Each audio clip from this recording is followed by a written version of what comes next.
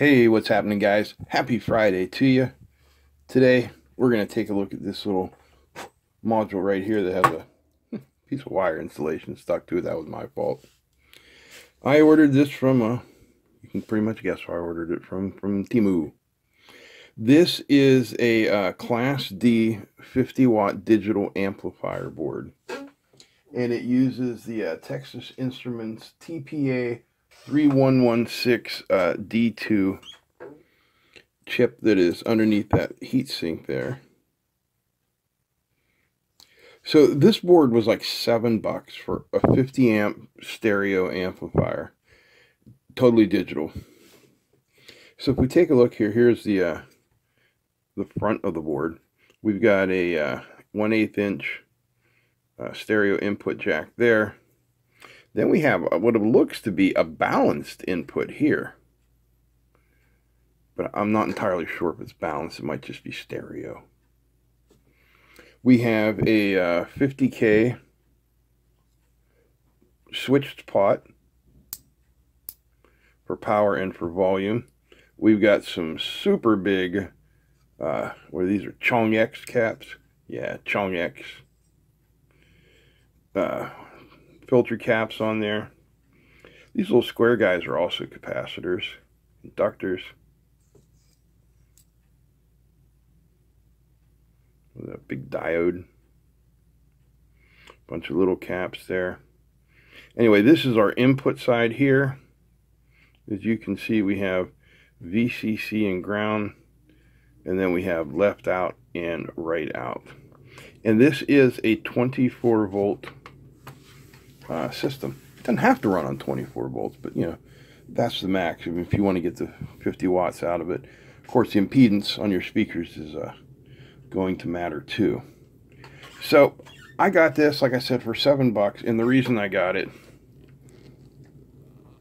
was for that mixer I also got from Temu. That's an unpowered mixer, and I thought it would work well with these studio monitors I have here, but it just needs a little bit more grunt, because you know these are powered, but just needs a little more grunt. So I was plugging them into, can you see that thing with the 3 gray knobs on top?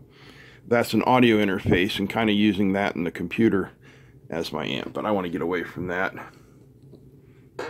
So we got this guy here, and let's hook it up and see how it works. I mean, hopefully it'll work, right?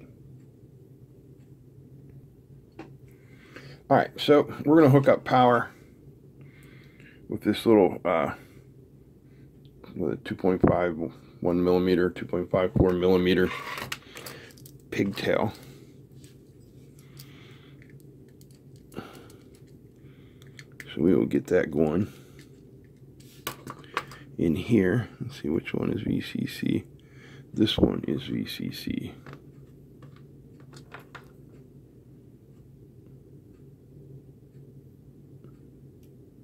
Come on, there we go. Get up on in there. Get on up in there.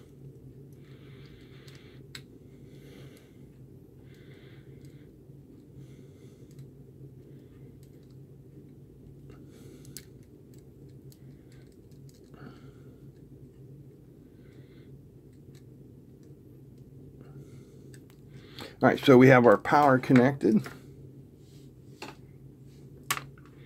Now we'll hook up our speaker connections as well. I soldered up a couple of 1/4 inch jacks this morning.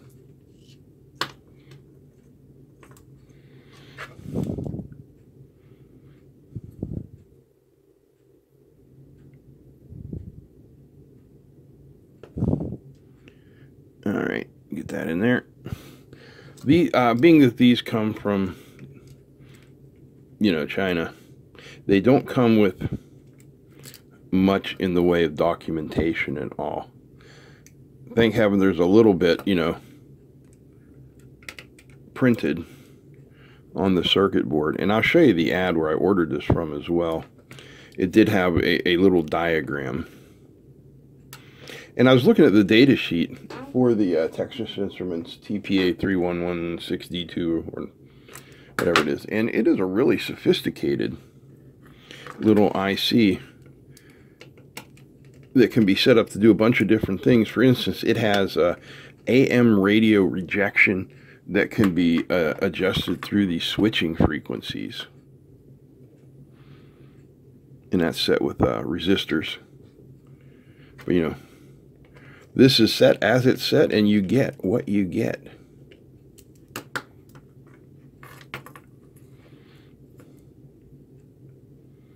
This works out. Maybe I'll print up a little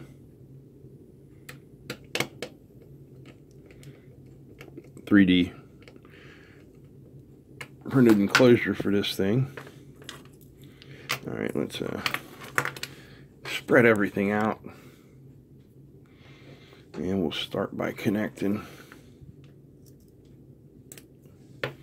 our speakers.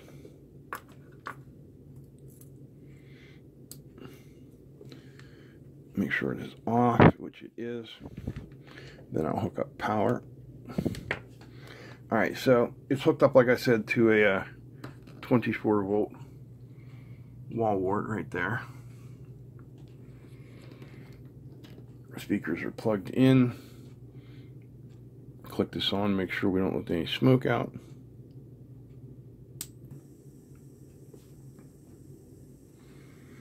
We've got a blue LED there indicating that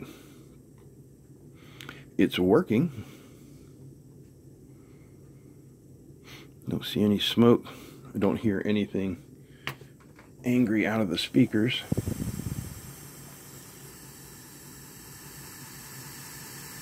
Yeah, there's some static, but there's going to be. That's not a problem.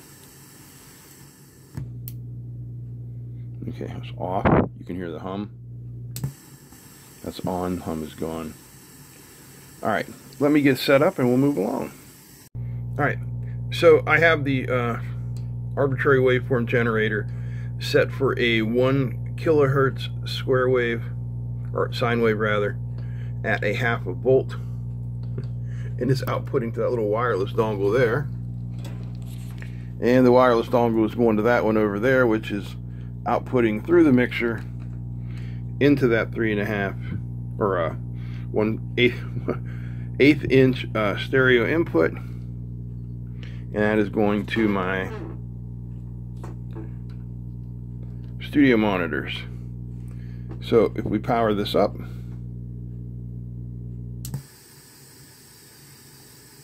give a little volume, there's our 1 kilohertz tone.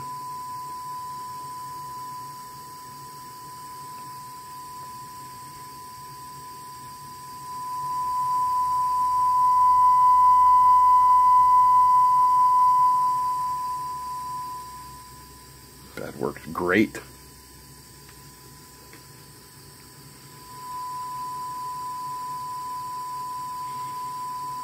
Tone sounds pretty good. I have no complaints with that whatsoever. Very, very cool. Alright guys, that worked surprisingly well. And it is truly amazing times we live in where you can get a 50-watt stereo amplifier that is relatively harmonically clean, not too much distortion, for $7. Currently these are sold out, but I will put a link down below. You can watch if it's something you're interested in. You can grab one up. Again, this was from Temu, and it is called XH-M189 2x50 watt digital amplifier board. DC 24 volt TPA3116D2 dual channel stereo amplifier board with tuner, switch, and screw. Very descriptive description, right? Alright guys, if you enjoyed this, give me a thumbs up. Feel free to comment, share, and don't forget to subscribe. Big thanks to all the patrons. Big thanks to you guys for watching. That's it. I'm out. Peace.